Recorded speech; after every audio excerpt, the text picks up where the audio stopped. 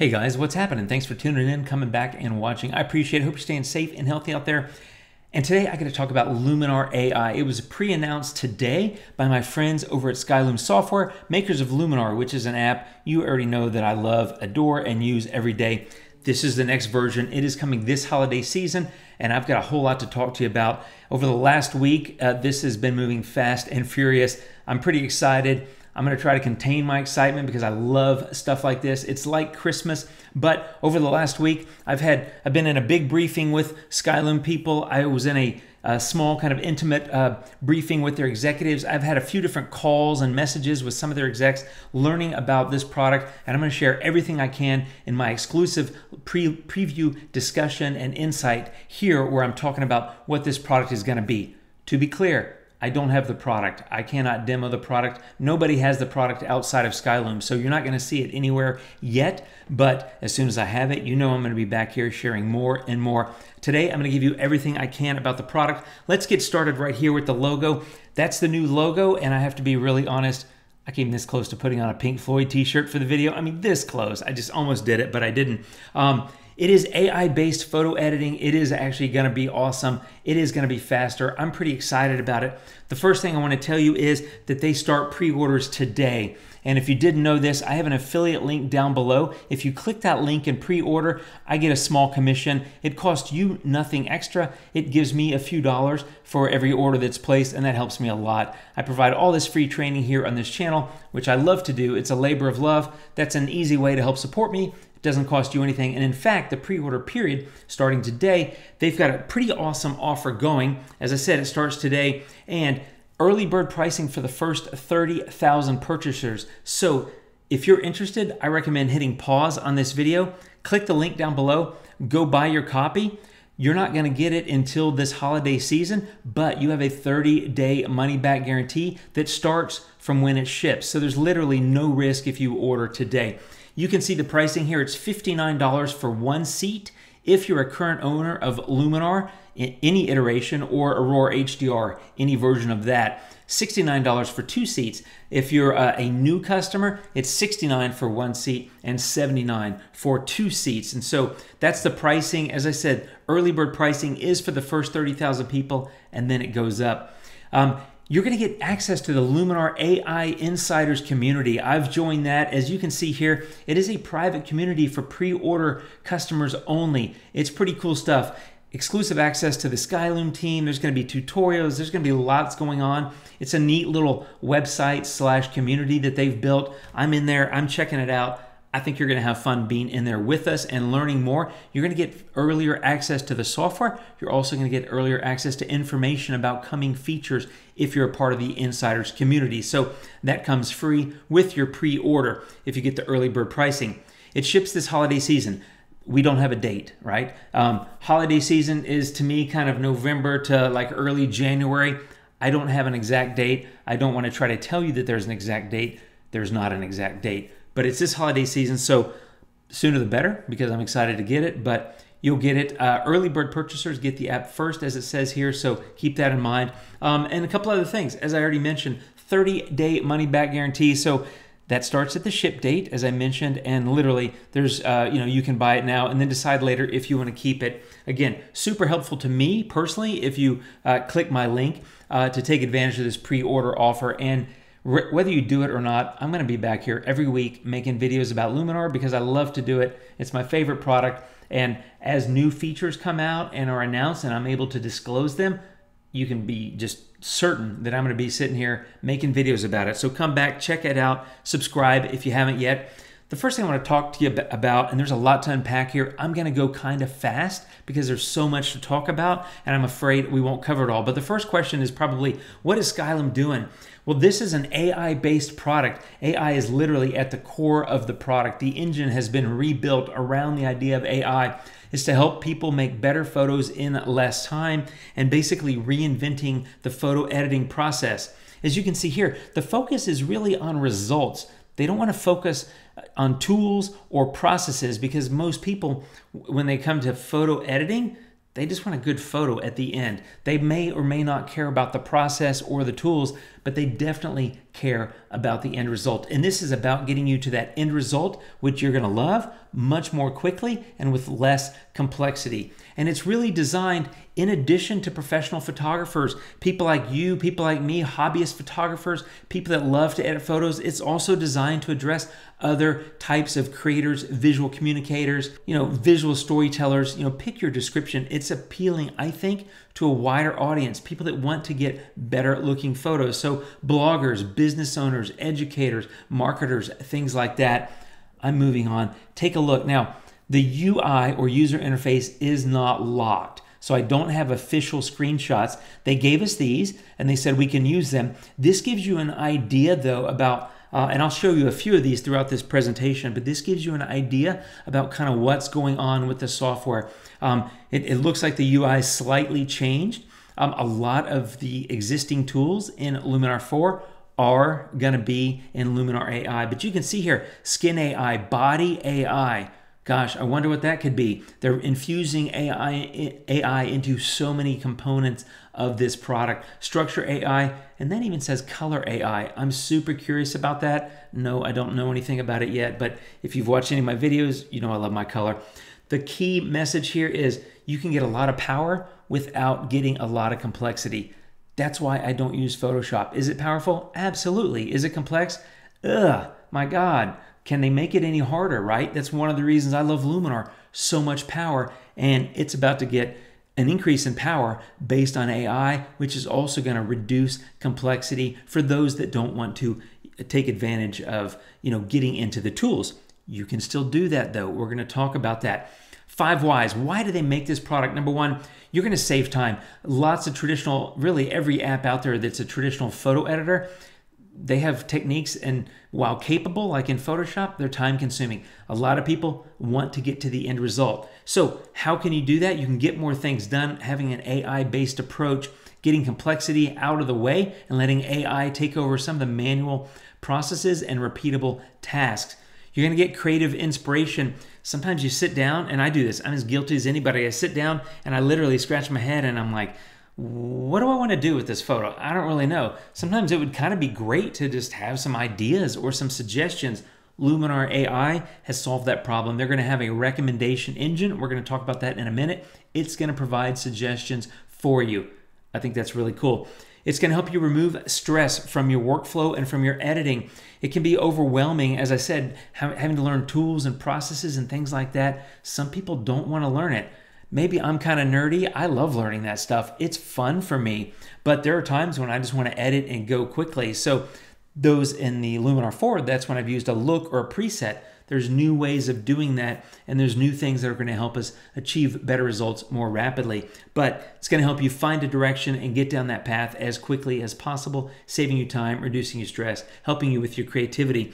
And speaking of creativity, you're going to end up with striking, beautiful photos. So I'm going to talk about what Luminar AI is, and in a minute, I'm going to talk about what it is not.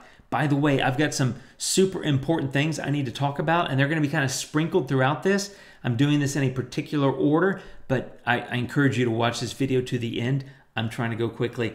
It is an entirely new product. It's got an entirely new engine underneath it. That's going to become really important in a couple of slides when I tell you something that you need to be aware of. It is built from the ground up to leverage AI. You've heard this before, using neural networks to help you solve real-world image editing problems. That is no different than some of the AI tools that were in Luminar 4. However, the difference is that was a traditional photo editor, Luminar 4, with some AI tools on top of it. This is an AI engine underneath, so everything is enhanced and enabled by AI. So the neural networks have gotten better at recognizing things, and again, we're going to talk about that in a minute. The focus here is on results, not processes, as I've said kind of before. It's going to help you choose adjustments to make based on the content of your photo. Because it's AI-based, it can figure things out. We're going to get to that in a second. It uses semantic segmentation. It recognizes the content of the image. It can say, that's a sky, that's land, that's a human, etc. Again, some of the tools in Luminar 4 had this capability. Now it's built into the engine underneath all of that. So AI is really driving the entire product. So now when you open an image, instantly it's going to get analyzed. Recommendations are going to be provided via a new thing called templates.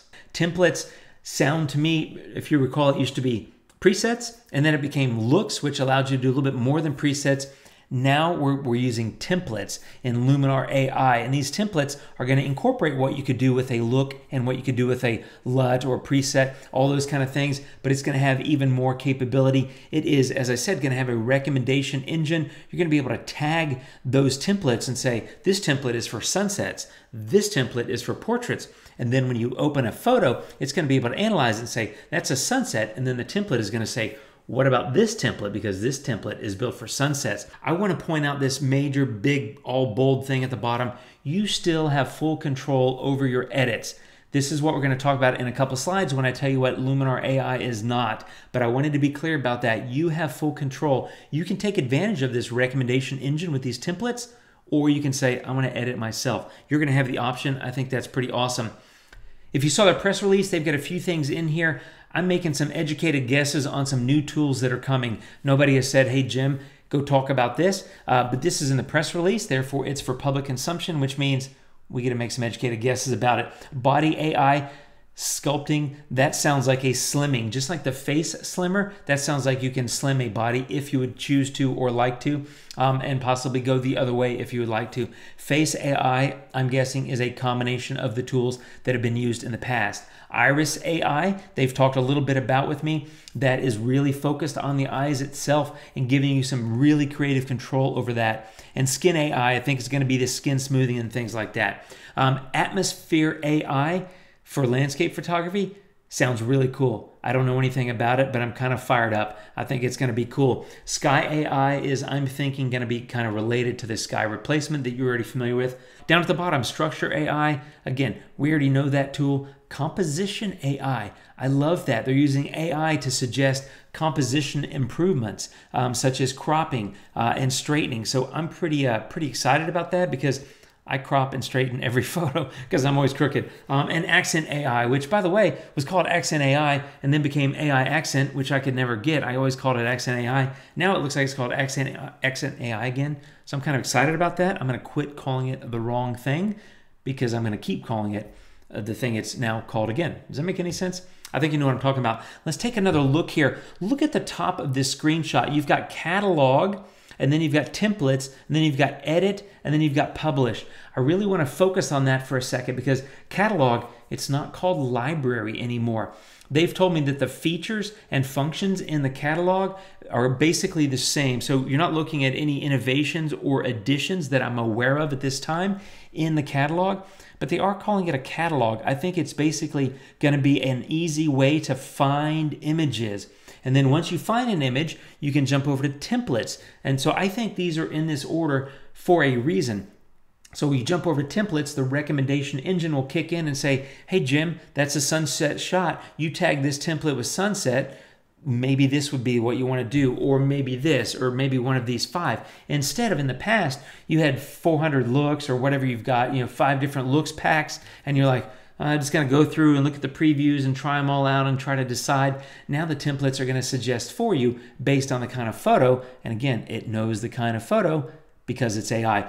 The third step is edit. That is, you can take the template as is, you can increase or decrease the strength of it, or you can go edit. So I think these steps here at the top are in order on purpose. I think you can go from catalog and go straight to edit. If you just want to jump in to sliders like some people I know, I'm going to use templates too, I promise. And there will be videos about them, I promise. But edit's going to allow you to get in there and move those sliders around and do what you want to do to customize the photo to your specific needs, wants, desires, whatever it may be. And lastly, publish. Notice it doesn't say export. This is not just, hey, let's kick the photo out of Luminar and let me go put it on Facebook and share it with my friends. It's called publish.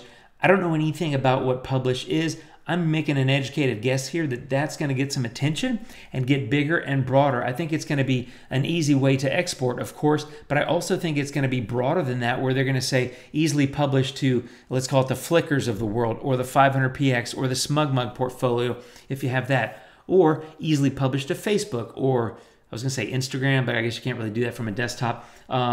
or Twitter or whatever it might be. I think that there's some things that are going to be unveiled there that I'm pretty excited about. And it's about how do you quickly find the photo you want to edit the photo, share the photo. I think they're working on making this process easy because if you're like me, I've got 300 and something thousand photos in my library and my Flickr account has like 7,000 photos in it.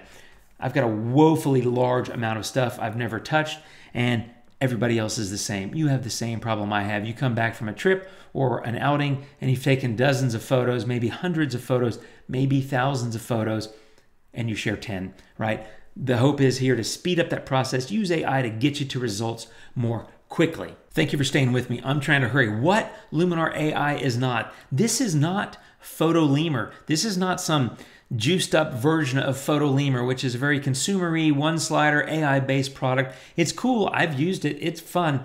This is not what this is. This is also not Luminar 5. Luminar 4 is what it is. The next version of Luminar is Luminar AI. So this is not Luminar 5. It's a new product with an entirely new engine underneath it. I also want to point out it's not complete and utter release of automation to where everything is or release of editing to where everything is automated. It automates complex and mundane tasks, but you still have full control. So you're not sticking in there hitting the easy button one time and never doing anything again. Can you do that? Sure. Are you required to do that? No. Important things to know. Luminar 4 will get free compatibility and performance updates for a year after Luminar AI ships. So that's going to be, let's say we get this by Christmas. I don't know. They said holiday season, but let's say you get it by Christmas this year of 2020. Then let's call it Christmas of 2021 is when they'll stop providing updates around compatibility and performance for Luminar 4. It comes at the $59 early bird price. It's one device. We mentioned that, and you can that would be standalone or plug-in, and you can get additional licenses to run it on multiple computers. Super important things to know. I appreciate you sticking with me. You're going to be glad you saw this slide. There's a couple things I was kind of scratching my head about. Number one, the functionality of layers has been rolled into a new tool. When I first heard this, what I heard was there are no more layers. That's not entirely true. It is done differently now.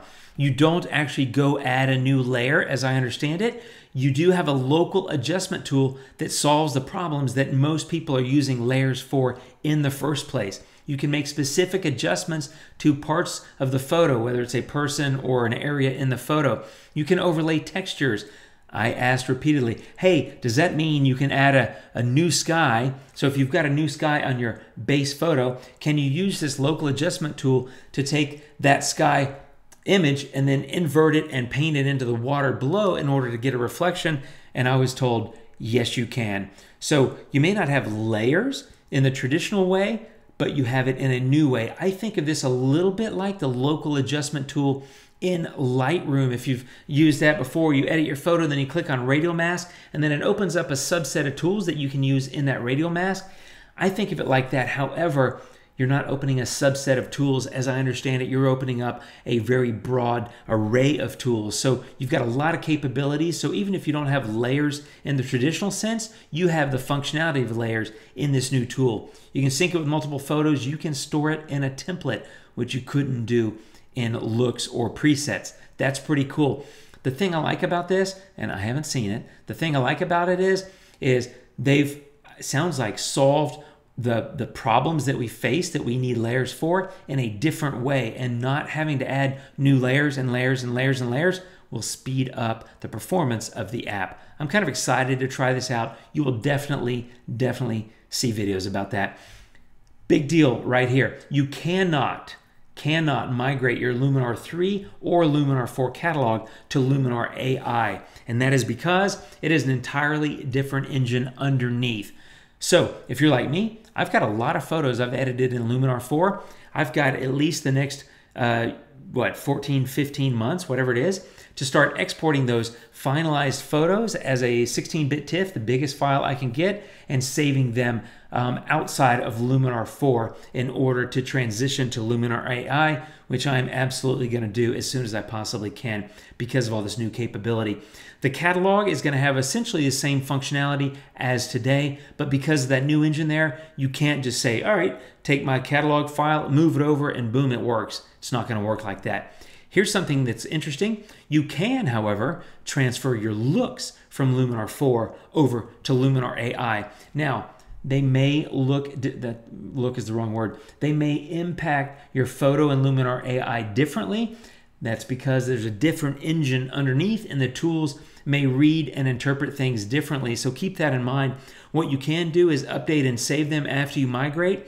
And here's the thing, if you remember when Luminar 4 came out, there was a deprecated tools or deprecated filters tab that showed up whenever clarity or the individual shadows and highlights or individual whites and blacks sliders were used like on a preset in Luminar 3, and then you use that in Luminar 4, it showed up as a deprecated tool. And what they said is, we eliminated redundancies, and you're going to get those in Luminar 4, but they're going to go away in the next version.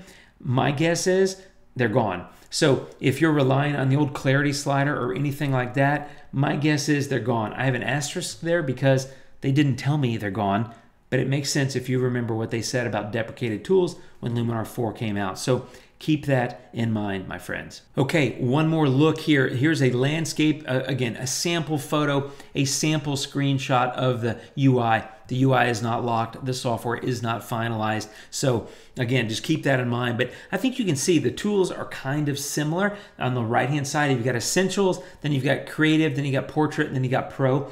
I'm assuming they're called the same thing. This one is called Essentials, that sort of thing. They've got similar icons to what they have in Luminar 4. And we already talked about this stuff across the top. So you can kind of see that there. I wanted to share that.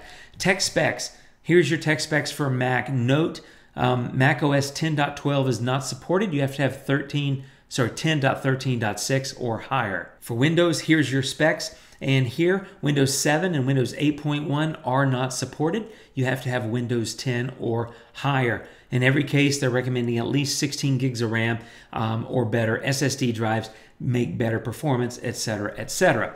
Okay, plugin support. They're going to support Lightroom Classic starting from version 6. They're going to support Photoshop starting from CS5, and they're going to support Photos for Mac OS. They are dropping support for Apple Aperture and Photoshop Elements. Keep that in mind. Those are dropped. The ones on the top are going to be supported. One more screenshot that kind of gives you an idea of what the UI may look like. I don't know how many times I've repeated this, but I want to be clear. The UI is not locked. I don't have the software. I'm going based on briefings that I've had with the Skylum team and the screenshots that they've shared with us. Summary, a couple of key points to keep in mind. Pre-order start today. The link is below. We covered that. Powerful does not have to be complex, right? You can get really amazing results without all the complexity if you don't want to take advantage of the complexity. If you want an engine to help you drive your editing, Luminar AI is going to be great for you. If you want to manage the process yourself, Luminar AI is still going to be great for you. I'm excited about how it's kind of addressing multiple aspects, even within myself. As I said, there are times when I want to edit hardcore, and there's other times when I just kind of want the easy button. Point number 3, an entirely new product, new engine underneath it. 4, completely AI-driven editing, but full control for you when you want to take the wheel and steer it yourself. New tools and enhancements are coming. You can see that in the screenshots. You can see that in the press release. There are things that they haven't disclosed in any amount of detail, but they're coming. So as soon as I get more information, I'll be right here talking to you about it. Plan for the migration. You have a good year or so from now to start exporting finished photos from your Luminar 3 or 4 library to save them in another folder somewhere so that you don't have to worry about trying to get them into Luminar AI. And the very last point, keep an open mind, my friends. Change is scary sometimes. It can be nerve-wracking. You're like, oh my God, all this stuff is changing and blah, blah, blah. Believe me, I get that way. I've got to go do things myself. I'm right there with you. And you know what? I'm going to steer into the skid, for lack of a better word. I think just lean into it and have an open mind and just say, hey, you know what? Software gets better over time. People come up with new and interesting ways to solve common problems.